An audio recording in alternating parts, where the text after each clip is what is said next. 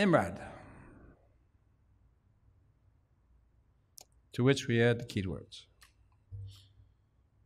The introduction should give the aim of your study, of your paper.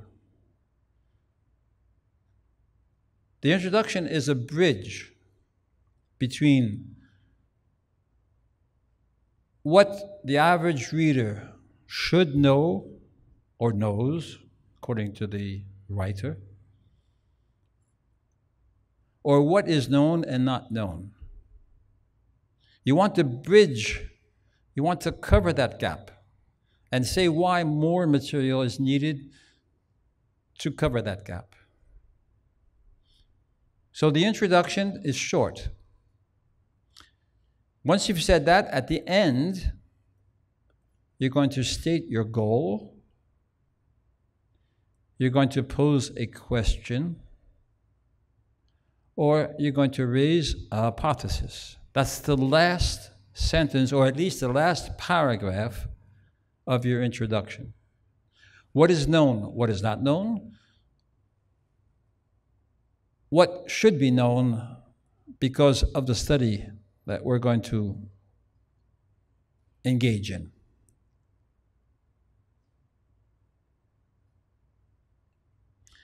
I like to use the PICO framework for that last sentence. Everybody know what PICO stands for? Have you heard it before? PICO: population, intervention, comparator, outcome.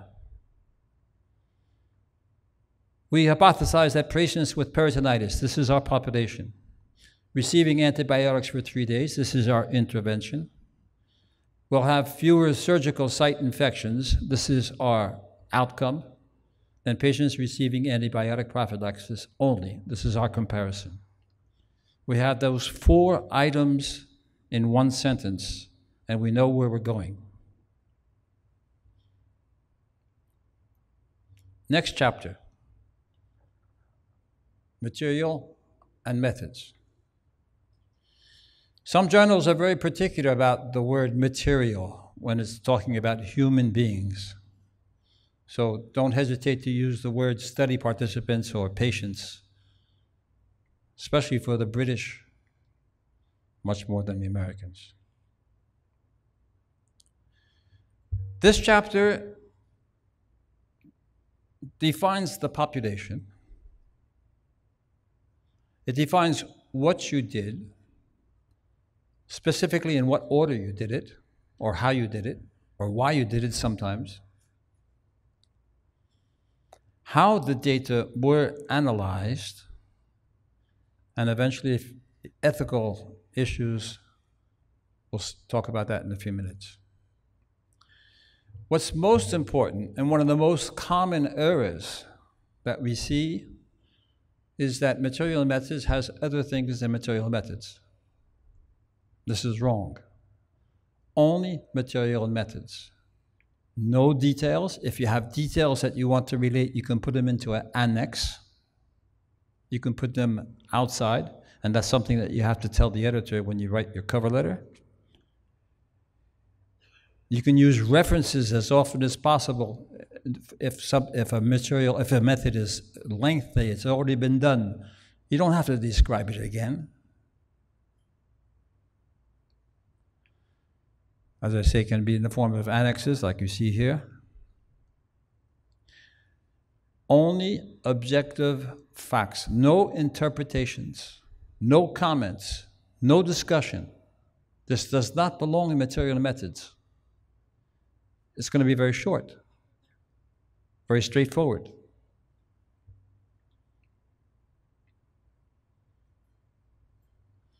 Take a look at this example. Especially this sentence: non-steroidal anti-inflammatory agents were not used in the treatment of pain because, no, that's a comment. It's an explanation. It does not belong in methods. If that is important, put it in the discussion.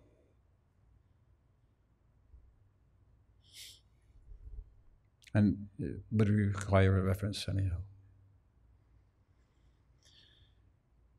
You're going to be using tables and figures for several chapters. It's also an exercise, but you have to make sure that you don't repeat information in the text that is obvious in the tables and vice versa. It's a balance that sometimes is difficult to obtain. It has to be worked on. The reader should find what I call positive numbers and negative numbers. Positive numbers are, for instance, in a controlled randomized trial, as you heard Professor Boni talk about, the consort flowchart, are the number of patients that you're dealing with. And with a randomized controlled trial, or even sometimes a controlled trial, whatever, you have a certain amount of eligible patients or subjects, but you don't always include all of them. So you have to state from the eligible population, the population that you're talking about, whether you do it by randomization or whatever selection process you use, how many patients are in each group, allocation for a randomized trial or just present because of whatever your study design is in each group, how many actually receive the treatment, especially in randomized controlled trials, because you can have dropouts, you can have crossovers, you can have withdrawals. How many, after the allocation or the selection of groups, were actually followed up? These numbers can differ. People die, people drop out, people don't like what's going on. And then, third chapter, how many were actually analyzed? All this information is very important in material methods. This is what I call positive numbers. But negative numbers are also important.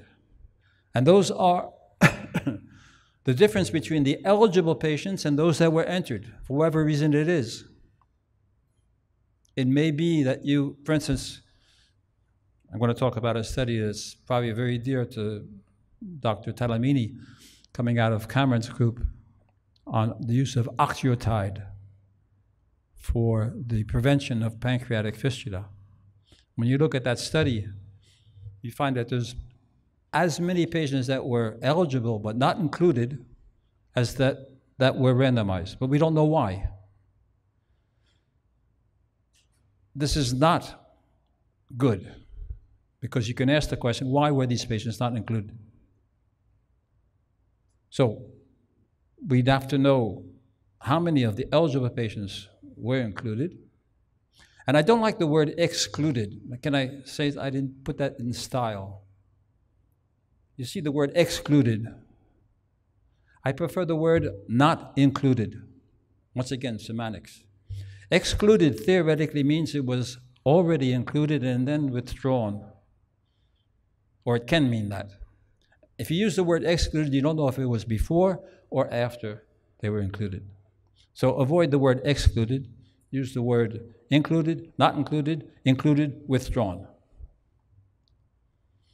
Negative numbers also mean crossovers. And when you're talking about an intention to treat, this is important. Negative numbers means those that are lost to follow-up. Negative numbers means those that were followed but were not analyzed for whatever reason it is. So positive numbers, negative numbers.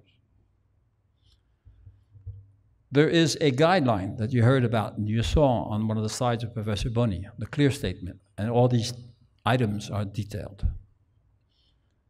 Written by Isabelle Boutron from Paris. Very good paper. If you want to jot down that reference.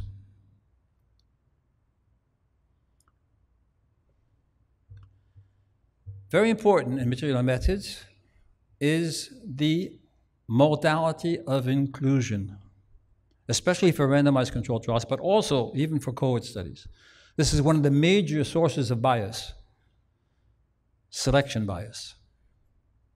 So if your patient population was consecutive, which is ideal, state it.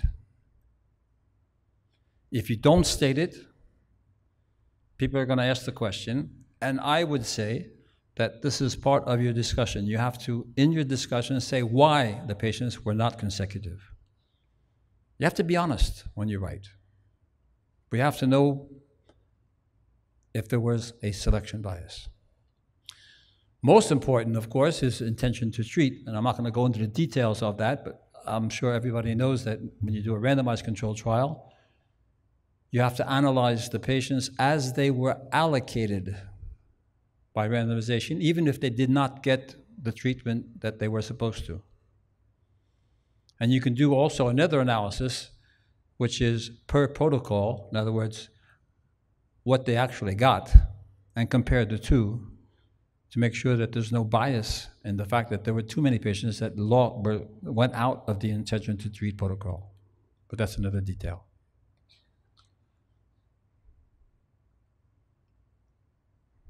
Sorry, I can't go forward for some reason. Okay, thank you. Very important in material methods is the size of your sample. If it's a controlled randomized trial or you have a power calculation, you can do power calculations for trials that are not only randomized controlled. For sometimes in case control studies, you do a power calculation as well.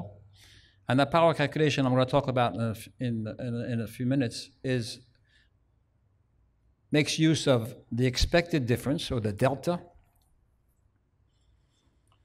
the type 1 and the type 2 errors.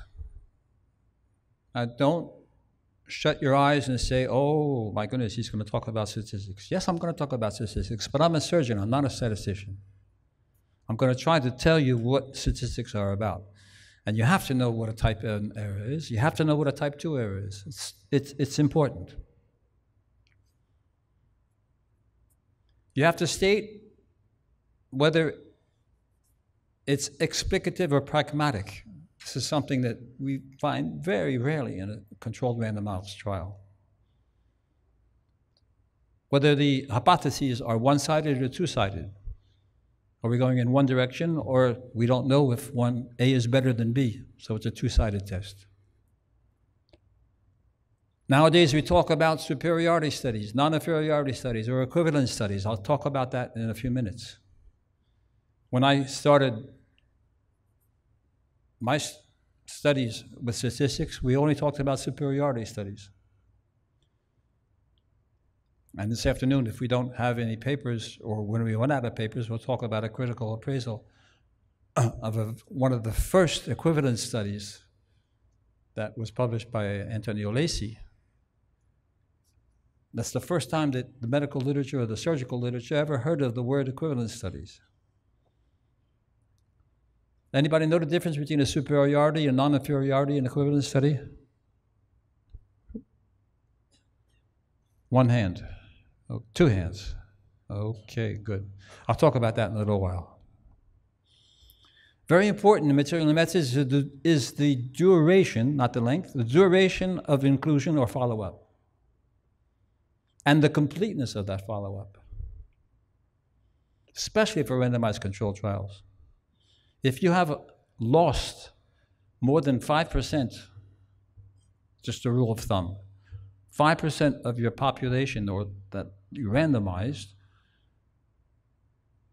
this is a very serious bias.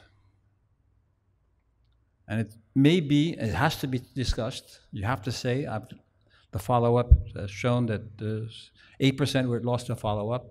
This is one of the weaknesses of my study. So you have to state in material methods the duration and the completeness of follow-up.